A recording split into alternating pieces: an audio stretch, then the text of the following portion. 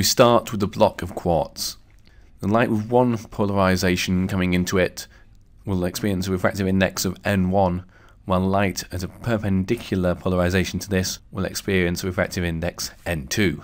The light outside the block will move with a speed c, whereas the light inside the block will move with a speed of c1 or c2, depending on the polarization.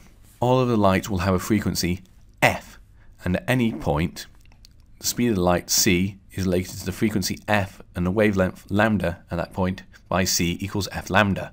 The speed c is given by c0, the speed of light in a vacuum, divided by n, the refractive index at that point.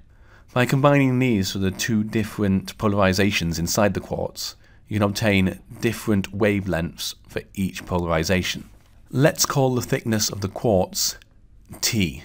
If we have a wavelength lambda 1, you have to think, how many times will that wavelength fit inside the distance T?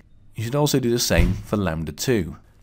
This will give you two equations that you can combine by realizing that because we're looking for the minimum thickness of the quartz, the difference between the number of wavelengths must be exactly 1/2.